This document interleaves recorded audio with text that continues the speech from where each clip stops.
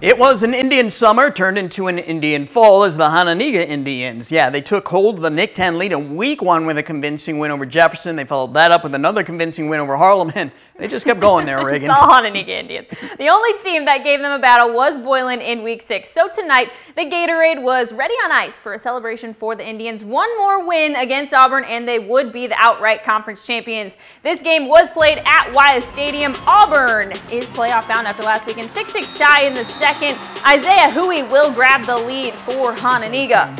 Auburn needing a spark late in the half. They're going to get it with Terry Horton on the kickoff return, finding holes, breaking tackles, and getting great field position for the Knights.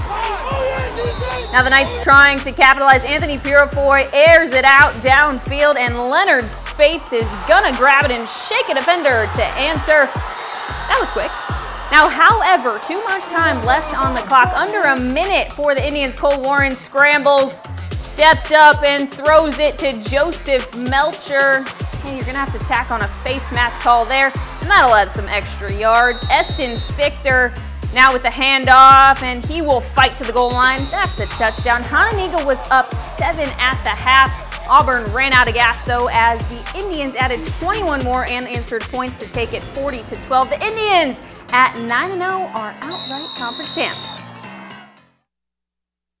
It's very satisfying, but tonight we did not play our best football. You know, it's a little bittersweet because we could have done better. I know it was 40-12, but none of that matters if we don't do it in the playoffs. You know, I mean, winning the NIC-10 championship, crushing every other opponent in the NIC-10 is huge for us, yeah, but it doesn't mean anything if we don't do it in the playoffs. But it's very satisfying to know like how good we are, but it's not over. It's so satisfying, especially coming off of last year.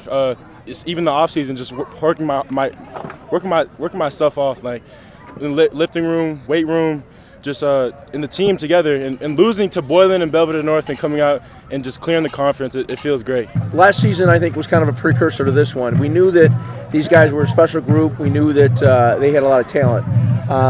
For them as juniors to get stronger and more physical and to learn the game a little bit more, I think that was outstanding for their senior season. They just did a great job this season.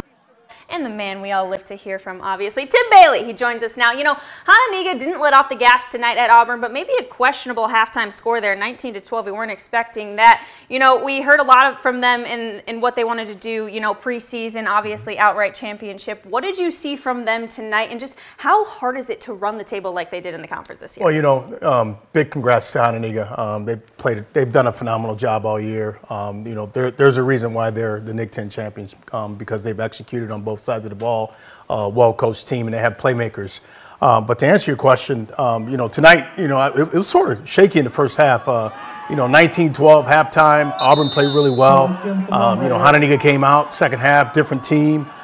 During halftime, I was near the sideline where they took their halftime break at, and one of the coaches came out and he was galvanizing the guys and just, you know, told me, why are we playing to their level? So they came out, second half, put together a good drive, and then from there on, second half, it was pretty much all Hononegah. Auburn had no answer for Hononegah tonight. Yeah, I don't think anybody from Hononegah was at all satisfied with their performance tonight. Now, Auburn, from their perspective, they knew it was a tough assignment. So what, if anything, does this game do for the Knights as they go into the playoffs? Does it help them get better, or is it maybe a momentum loser or a confidence loser? I think it helps them actually in the long run, because you know they played a really good team tonight in Hononegah, and Hononegah is going to be a high seed in that 7A class. So Auburn's got to be feeling really good about really how they played in the first half. Second half, they didn't play too well. What Auburn needs to do, they need to come back, you know, watch film, correct their mistakes, and be ready for the playoffs. I mean, no one's 5-4